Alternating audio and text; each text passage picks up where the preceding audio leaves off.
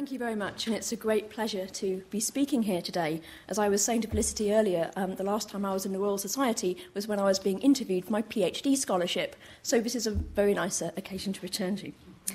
Now, in talking about alchemy today, I want to stress variety. When we think about alchemy, we very often think of transformation of change, specifically the transmutation of base metals into gold. As I hope to convince you today, there was a little bit more to alchemy than that, particularly in the 16th century, which is the period I'm going to primarily focus on today. When I talk about variety, I mean variety in the goals and pursuits of alchemy, in the occupations of its practitioners, and in the way that its often mysterious processes were reinterpreted and decoded. Alchemy was not a monolithic entity, and all alchemists did not look like this. Alchemy was practiced by courtiers and artisans, physicians and priests, merchants and scholars. Practitioners from a range of backgrounds were nevertheless concerned to present themselves as heirs to a single, unified and ancient tradition of privileged knowledge, as opposed to the charlatans and ignoramuses who knew nothing of the true art. For all their personal diversity, individual alchemists often adopted similar styles of self-presentation, by appealing to long-established conventions, not only of technical writing, but also of poetry and art. And I'm going to illustrate a few of my points with reference to this spectacular art object, one of a group of alchemical scrolls known as the Ripley Scrolls. And you'll be hearing a bit more about Ripley and why they might be called the Ripley Scrolls as I go on. So at the very top of the Ripley Scroll, we have a philosopher who is overseeing the entire work. And below, he shows us in the centre of this roundel how the alchemical work should proceed. Interestingly, he's teaching out of a book to his disciple, and this is one of the key ways in which alchemical knowledge was supposed to be passed on, not through publicising it to the ignorant masses, but through privileged communication to a carefully chosen apprentice, and it often took place through encoded processes. On the surface, it's not easy to find out what's happening in an image like this. And whatever the alchemist saw inside his flask, it surely cannot have been the bodies of small figures dissolving and producing a third being out of themselves. But I think one way of exploring this mass of material and the range of ideas, practices, and practitioners of early modern alchemy, but also the things that they had in common, is to look at proposals for patronage. Alchemical processes often required long hours, perplexing instructions, expensive materials, and a lot of reading. In fact, it's a little bit like being a historian. And like historians, alchemists were continually concerned about funding. Unless they were independently wealthy, and some were, it made sense to find a patron who was willing to finance the alchemical enterprise, who might even offer a post at court, or in a noble household. The benefits, of course, went both ways. In Tudor England, monarchs, nobles, and highly placed officials were all tempted by the promise of elixirs able to prolong life or transmute metals. Both Henry VIII and Elizabeth I, for instance, supported alchemists. The suits presented to these patrons provide the ultimate in alchemical self-presentation. They are often accompanied by gifts, in the form of alchemical treatises or other curiosities, possibly including the Ripley Scroll, and they often promise very specific returns on investment. Above all, practitioners were keen to convince their audiences that what they offered was the real deal, workable practices tested and honed by practical experience, but also grounded in a deep understanding of natural philosophy, and thus able to appeal to the intellect as well as to the pocket of a prospective patron. Patronage suits teaches not only about the diversity of alchemical expertise available in early modern England, but also, crucially, about why its practitioners believed it would work, why it was therefore worth supporting. So a little bit of background. Alchemy arrived in the Latin West around the mid-12th century in the form of Latin translations of Arabic treatises, some of which were themselves adapted from Greek originals. From the beginning, this transmission of knowledge was associated with the idea, if not the reality, of royal patronage. The first known Latin translation of an Arabic alchemical treatise is the Liber de Compositione Alchemiae, the Book of the Composition of Alchemy, translated in 1144 with a few adjustments for its target audience. So it describes how a Christian hermit, Morianus, teaches alchemy to the Muslim prince Khalid. You can see what they're doing there. Another translation from the Arabic was the famous pseudo-Aristotelian Secretum Secretorum, the Secret of Secrets. This pseudonymous work was framed as a letter from Aristotle to his pupil Alexander the Great. In it, Aristotle teases the king with a riddle, which I don't have. Therefore take the animal, vegetable, and mineral stone, the which is no stone, nor hath the nature of a stone. This riddle signifies the ubiquity of the prima materia, the starting point of the work, which is found in all things and is composed of all four Aristotelian elements. Over time, this idea was adapted into a trope for distinguishing specific products of the alchemist's art, each with a different application or form of preparation. We can already see here on the Ripley scroll 3 different objectives: the white stone, which creates silver, the red stone, which creates gold, and the elixir vitae, which prolongs your life. But according to the animal, vegetable, mineral scheme, the philosopher's stone could be made in different ways. A key text here is the late 14th century treatise, the Epistola Acatationis, or the Book of Abbreviations, pseudonymously attributed to the philosopher Raymond Lull. This work is also framed as a letter from a philosopher to a king. In this case, it's from Raymond to King Robert of Sicily, in which Raymond describes how to abbreviate the process for making 3 different kinds of stone: animal, vegetable, and mineral, each one using a different solvent in its manufacture. So the mineral stone is made using a corrosive mineral acid. Because that's highly toxic, the resulting elixir cannot be ingested. It's therefore useless for medicine. However, the vegetable stone is made using vinegar derived from grapes. It's therefore safe to drink, and it can prolong your life. Finally, the animal stone was made using blood. And this approach has left its mark on a number of texts and images in 15th century English alchemy, including the Ripley scroll. For example, we can see here, this is from a different version of the scroll, a red lion and a green one. The lions symbolise the 2 main pursuits of alchemy, health and wealth. The green lion is usually taken to represent vitriol, which in our modern chemical language is iron or copper sulfate, used for making the mineral stone, capable of transmuting base metals into gold or silver. The red lion, however, was red lead, used for making the vegetable stone, a medicinal elixir able to transform sick bodies into healthy ones. I'm going to focus for most of this talk on the vegetable stone, an extremely interesting application which hasn't been very much studied. To begin with, how do you actually make a vegetable stone? In England, it seems that many alchemists learned about this approach from the famous English alchemist George Ripley, Canon of Bridlington, who died about 1490. Ripley was a devotee of works attributed to Raymond Lull, including the Epistola Acatationis that I mentioned just now. Ripley's own treatise, the Medulla Alchemiae, or Marrow of Alchemy, dated to 1476, adopts the 3-fold structure of transmutational mineral stone, medicinal vegetable stone, and mysteriously multifunctional animal stone. Indeed, Ripley actually assigns a chapter to each one of these stones.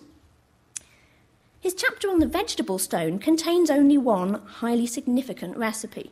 It describes how to make a special vegetable menstruum, which is called the ignis naturae, or natural fire, used to prepare an elixir both transmutational and medicinal. And just to confuse matters, he calls it the green lion, but as we see, he's not talking about vitriol. As Ripley claims, this substance, I quote, has the power of turning all bodies into pure gold and of healing all infirmities, more than the potions of Hippocrates and Galen, for this is the true potable gold and none other. Ripley provides instructions on how to draw a vegetable mercury from an imperfect metal, which he calls sericon. So here's my translation.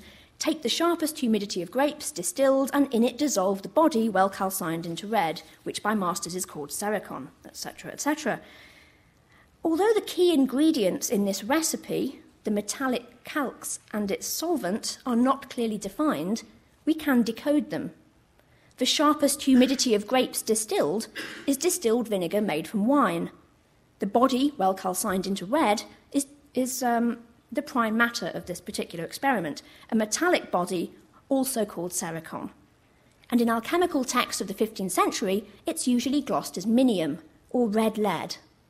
Again, in modern chemical speak, a lead oxide, which is able to be dissolved in vinegar. Here is minium. So we can also see minium referred to, I think, in the Ripley scroll itself. You'll notice that this alchemical king and queen are actually standing in a bath and eating of the juice of grapes. This is a handy way of allegorizing the dissolution of metallic bodies in strong vinegar made from wine.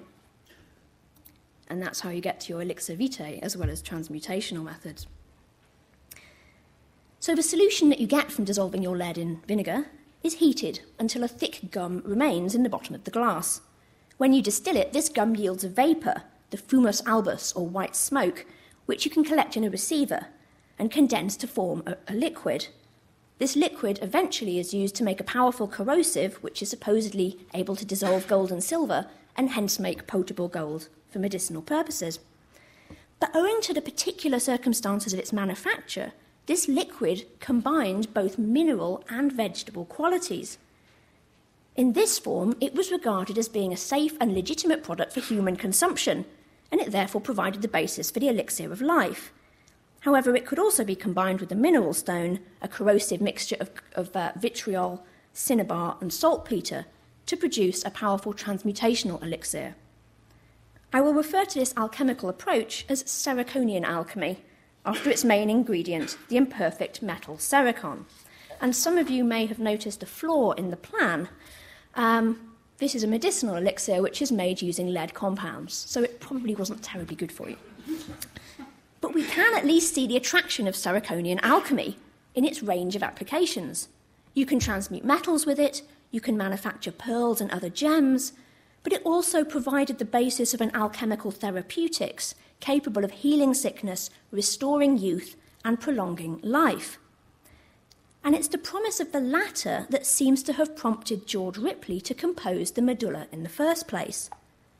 Although his longest chapter is devoted to the mineral stone, the text actually assigns more value to medicinal products, and it's likely in this respect that Ripley was trying to cater his work towards the requirements of a particular audience. The work is attributed to George Neville, Edward IV's disgraced Archbishop of York. Following a spell of imprisonment in France, Neville's health was failing, and Ripley consequently assigns more value to the therapeutic aspects of his work, particularly the vegetable stone. His introductory verses to the poem, which are here in a mid-16th century translation, drop a heavy hint. If thou unbroken long wouldst keep in perfect health thy vessel still, then for thy canon look thou seek, remember him that hath good will. Unfortunately for Ripley, however, it was already too late for the bishop's vessel. Neville died in 1476, the year of the medulla's composition, and he may never have received it.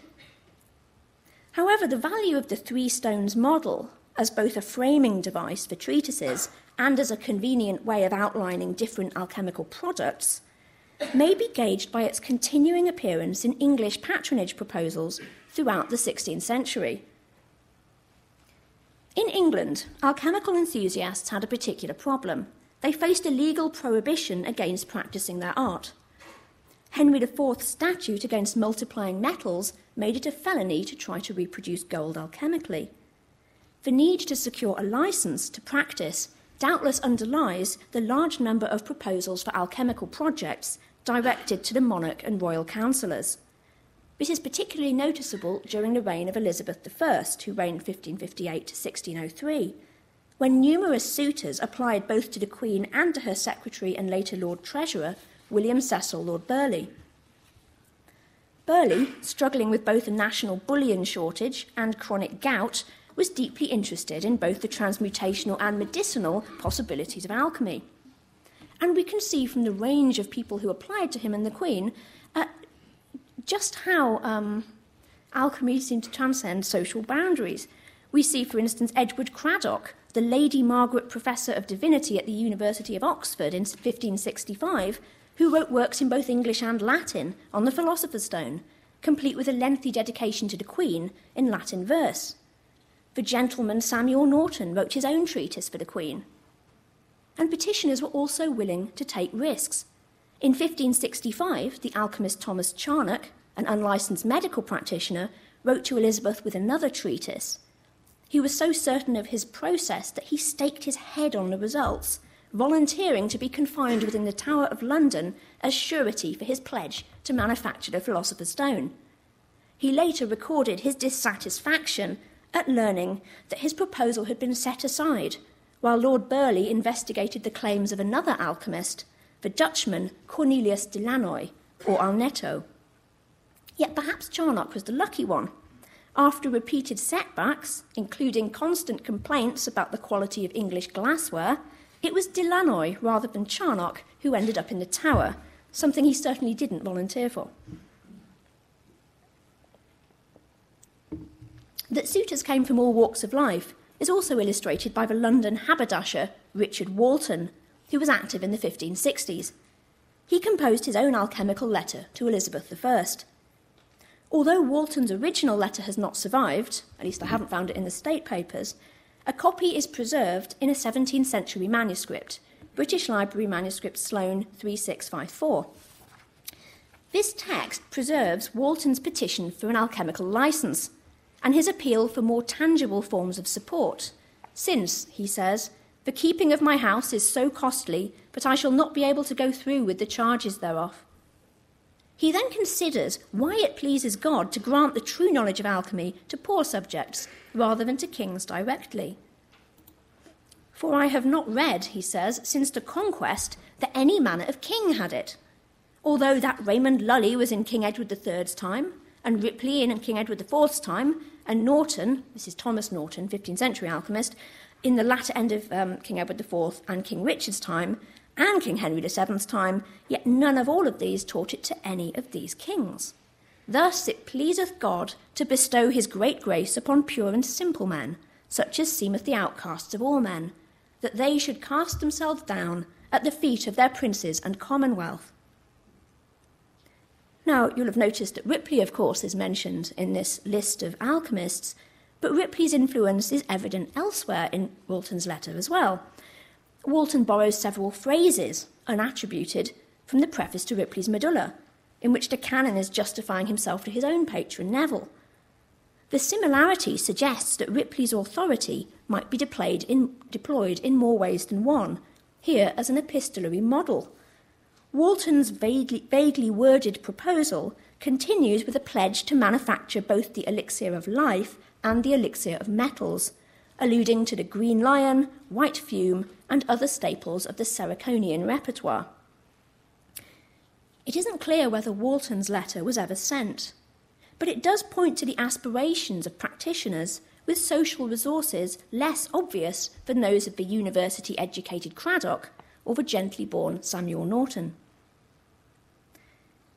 While Walton, de Lannoy, and Charnock were competing for the right to practice and funds to do it with, for some petitioners, alchemy may have been a pretext for suits of another kind. Take, for example, the case of Humphrey Locke, who compiled an English prose treatise dedicated to Lord Burleigh. Locke's treatise is not particularly original. It's composed of uncredited extracts from earlier works, particularly Ripley's Medulla. In fact, Locke actually borrows the whole of Ripley's chapter on the vegetable stone. The influence of the Medulla is also apparent in the structure of Locke's treatise, through its division into chapters on animal, vegetable, and mineral stones. Peter Grund, who has dated the treatise to about 1572, has identified Locke as an English craftsman, possibly an engineer or builder, who in 1567 entered the service of the Tsar of Russia, Ivan Vasilievich, better known to us as Ivan the Terrible. In his letters, Locke complained of his treatment in Russia, particularly by the English ambassador, and asked for permission to return. In his case, alchemy offered something that money alone could not buy, a passport home. From a note in one copy of the treatise, we learn that he was hoping his alchemical mysteries might pique Burghley's interest. He says, I quote, "For when I compiled it, I meant to have sent it into England as a present and mediator to help me home out of Russia. Wherefore I made it the more dark, that I might the sooner be sent for home, for to do it myself." Sadly, the patronage game did not always work out well for those involved. We can tell this from some of the accounts of alchemical malpractice which litter English alchemical poetry, often composed by practicing alchemists who were, of course, trying to differentiate what they did from what the charlatans did. Bloomfield's Blossoms, a long English poem in rhyme royale written in 1557 by the priest and alchemist William Bloomfield, who was active about 1529 to 1574, singles out several fraudulent English alchemists. The poem offers a kind of divine comedy in which the poet is led by a succession of guides, first Time, then Raymond Lull, to the camp of philosophy, encountering both true and false alchemists on the way. In addition to respectable philosophers like Raymond and Ripley, the dreamer encounters the charlatans. I won't read out the whole thing, but you can see that he's listing a number of unsuccessful practitioners. Bloomfield is here providing an illuminating record of contemporary alchemical practice. Some of these individuals may be identified, and there are clearly some wonderful lost stories here. So Sir John Yorke, the York with coats gay on the top line, was undermaster of the Tower Mint under Edward IV. He managed to lose £4,000 of the king's money by speculating unwisely on the Antwerp exchange. Clearly alchemy wasn't the only high-risk strategy at this time. As for Richard Record, he was brother of the better-known mathematician Robert. Hugh Oldcastle, the first to write on double-entry accounting in English, also appears here. As far as I know, this is the only text that suggests he had alchemical leanings. But I'm going to focus, just for a few minutes, on Little Master Eden, on the third line of the second verse. This is Richard Eden, of about 1520 to 1576, who later obtained patronage from Burghley and others as a translator. But Eden clearly had alchemical interests as well.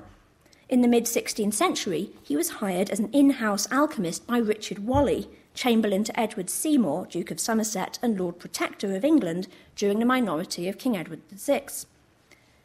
Eden continued to perform alchemy for Whalley while the latter was imprisoned following Somerset's downfall. Eventually, following an argument over his lack of results, he betrayed Whalley for multiplication. Whalley was arrested, although the charges of illegal multiplying were later dropped. But Eden's story provides an illuminating account of English alchemical patronage in practice.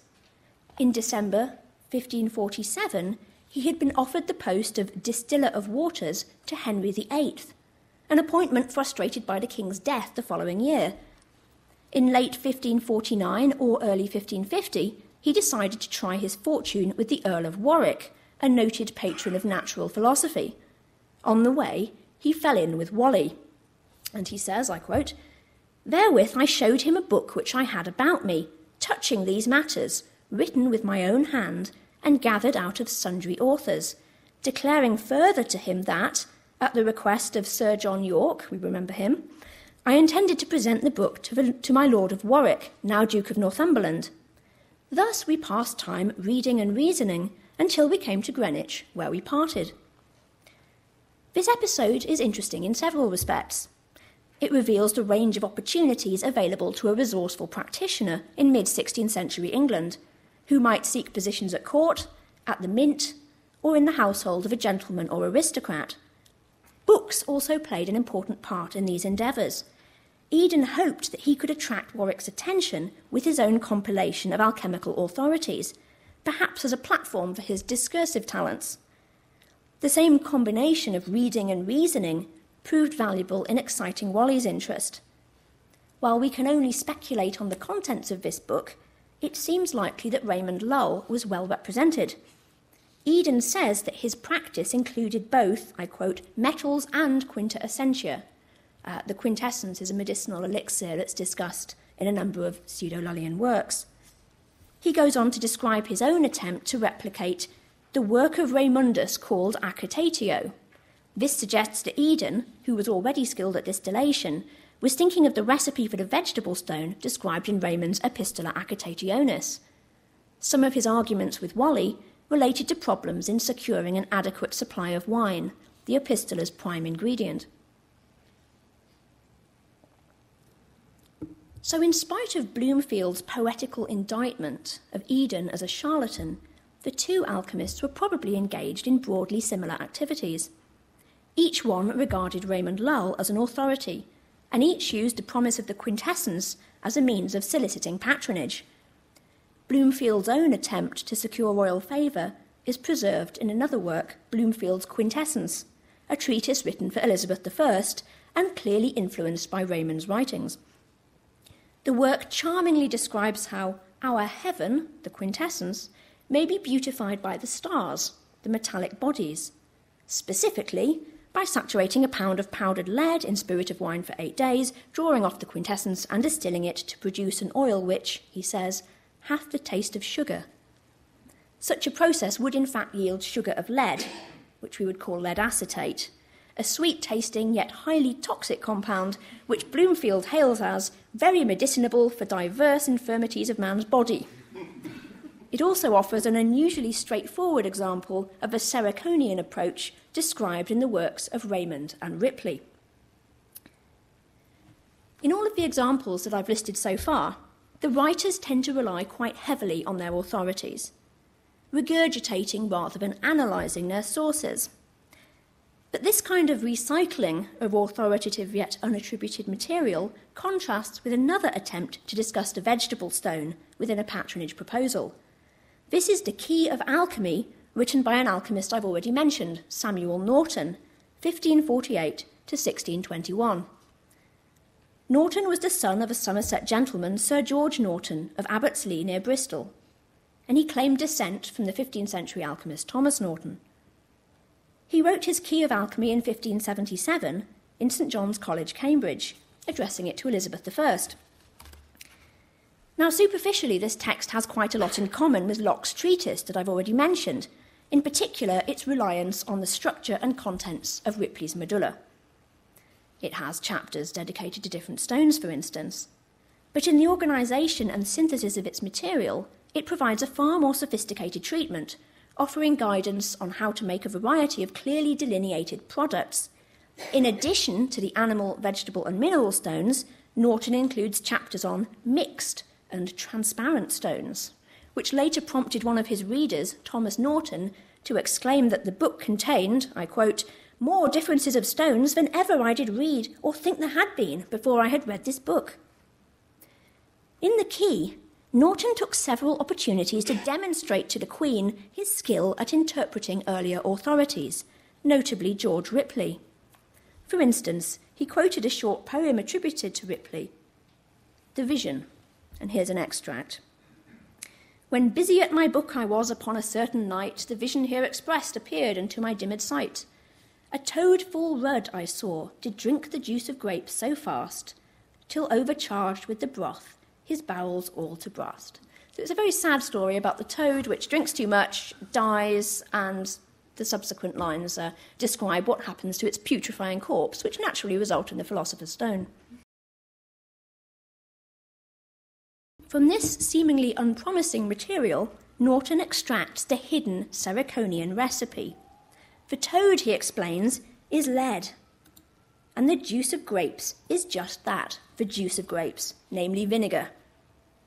Here he says vinegar comes of the vine and has virtue ingressive. In other words, it can penetrate the body of the lead.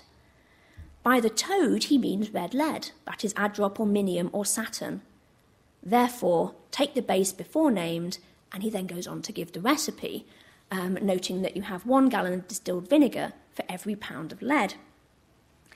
We know that he was quite serious about this interpretation because at the end of the treatise he provided Elizabeth with a shopping list, basically telling her how much the work's going to cost her, giving pounds of minium and gallons of vinegar. The whole amount comes to about £60, which must have been quite reasonable, given that this was a medicinal and transmutational recipe. Within a few decades of Norton's exegesis of this recipe, alchemical practitioners had available a wide range of alternative methods, particularly within the area of transmutational alchemy. Practitioners versed in these methods accordingly approached Ceraconian texts from different directions. Now, Norton himself seems to have been perfectly clear about the identity of Ceracon in his own text. It's lead or Saturn. He therefore demonstrates his own expertise to the Queen before proceeding to offer his own refinements to Ripley's earlier technique based on his own practical experience. It seems that the three stones model of alchemical practice, including the vegetable stone, was a popular one in Elizabethan England. There is little in any of the counts I've listed that would convince us that alchemists like Eden, Bloomfield, Walton, or Norton took their work any less than seriously. They studied the writings of earlier authorities and left evidence of their practical engagement with these texts. In Bloomfield's case, a complete recipe collection. In Walton's, a huge compendium of alchemical texts in the Bodleian Library, Oxford, MS Ashmole 1479, which includes, as we might expect, given its influence in his own letter, a copy of Ripley's Medulla. Norton, too, was a close reader of Raymond and Ripley. These authors felt confident enough in their material that they were able to approach high-status individuals for support in their endeavours. Sometimes they also accused one another of fraud, accusations which may reflect public failure rather than a deliberate intent to mislead. Ultimately, however, it seems that none of these suits were actually successful. In the case of Bloomfield's and Norton's treatises, we have no evidence that they were ever sent, or that, if sent, Elizabeth I ever received them. Delanoy did receive substantial financial support, but reneged on his promises, and, as I've said, his story did not end happily. Yet, given the sheer number of treatises which draw on the three stones approach, why do we know so little about it now? In recent years, historians of science have often focused on the transmutational aspects of alchemy, particularly on the development of different matter theories intended to explain or disprove transmutation. I would like to conclude by suggesting that the vegetable stone has fallen out of the picture due to a change in interpretation, which we can trace if we move forwards from these Tudor texts into the 17th century. Some 75 years after Norton's Key was written, another exposition on Ripley's vision was written by George Starkey, 1628 to 1665. Starkey is well known in alchemical literature, both for his role in tutoring the young Robert Boyle in chemistry and for the success of alchemical works that he wrote under a pseudonym, that of an American adept, Irenaeus Philalethes. Starkey produced a whole series of commentaries on George Ripley's works during the early 1650s, including one on the same vision that had previously been interpreted by Norton. But Starkey takes a very different line. Reconstructing the authentic text in its 15th century context was not, of course, his goal. His exegesis marks a strikingly different approach, both to that of Samuel Norton and probably of Ripley himself. So this is an extract from Irenaeus Philalethes, The Vision of Sir George Ripley, Canon of Bridlington, Unfolded. So he begins with the toad, but for him the toad is gold rather than lead. The toad is said to drink the juice of grapes, but this is according to the philosopher. In other words, we have to read juice of grapes philosophically. Rather than meaning wine, he's talking about the philosophical mercury that he's discussed in another of his works, the Introitus Apertus ad Occlusum Regis Palatium. So here Starkey's providing an extra level of interpretation. The juice of grapes is actually a cover name, a disguise. The earlier work mentioned, the Introitus, or Open Entrance to the Shut Palace of the King, offers further clues. So a reader of this text would be well advised to go and read the other work as well. If we go and look at the Introitus Apertus, we find this description of the philosophical mercury, which of course is clear as mud. drawn from the chameleon of air of our physical magnesia and Caleb's magical, and so forth. Now, although this seems baffling on the surface, Starkey is here invoking the same process that he's used elsewhere in his writings, particularly in the Ripley commentaries. As the historian William Newman has shown, these repeatedly describe the reduction of antimony ore using iron to produce the star regulus of antimony. This substance, the regulus, is combined with conventional quicksilver to make the philosophical mercury, a process which also requires silver. Although Starkey often omits silver from his descriptions, as in this instance here, we can't find anything that maps onto it, it's still possible to identify the other three ingredients in his cryptic commentary, using the introitus as our key. So the sulphureous spirit of iron that he mentioned in the Vision Unfolded is actually Caleb's, the same term he uses in the introitus, while antimony, our physical magnesia, elsewhere appears as Magnus, or our magnet, since it can draw the spirit out of the iron. Together, the two of them make the regulus of antimony, the chameleon, which should be circulated with quicksilver to make a mercury that's capable of dissolving gold. This is the regulus of antimony. Often throughout his commentaries on Ripley, Starkey constructs his own riddles, distinguishing his processes using obscure language and imagery, which may be decoded by those who are well versed in alchemical literature and practice. In the case of the Vision, the riddle came ready-made. The death of Ripley's toad is completely recast as the ingression of philosophical mercury into the body of gold. Since both the Seraconian and antimonial approaches require the dissolution of a metallic body in a solvent, the fatal first and tragedy of the Vision's toad serves the purposes of either. While Samuel Norton's interpretation is probably the more faithful reading of Ripley, we can't really convincingly distinguish it in terms of motives from Starkey's interpretation. In providing a commentary on the famous poem, each one of them demonstrates his ability to decipher a perplexing alchemical authority and consequently demonstrate his own fitness to propagate the art. So to conclude, alchemy offered many things to many people, from a healing stone to a gold-making elixir, from princely courts to haberdashers' shops, and from fanciful literary conceits to straightforward craft practices, alchemy was present at all levels of Elizabethan society. Far from waning, its popularity in the 17th century would only increase. The rise of Paracelsian and Helmontian chemical medicine, whose adherents challenged the Galenic orthodoxy, saw alchemical principles assimilated into mainstream medical practice. The intense interest of natural philosophers, including luminaries of the Royal Society, who saw in alchemical transformation a means of understanding the fundaments of matter, the acquisition of perfection, and the mechanics of change, also added to the huge increase in alchemical texts throughout the 17th century. Yet for all its evocation of authority, alchemy transformed with every new reading. The original medicinal vegetable stone was transmuted into a mineral process simply by substituting antimony for the original red lead. In this sense, transmutation was certainly possible. We began with a simple reading of the lions as red lead and vitriol. When George Ripley began to work on his own interpretation, the green lion became lead as well. And finally, with Starkey's intervention, the original red lion became antimony. Here, I think, we can see the true alchemical transmutation of metals. Thank you very much.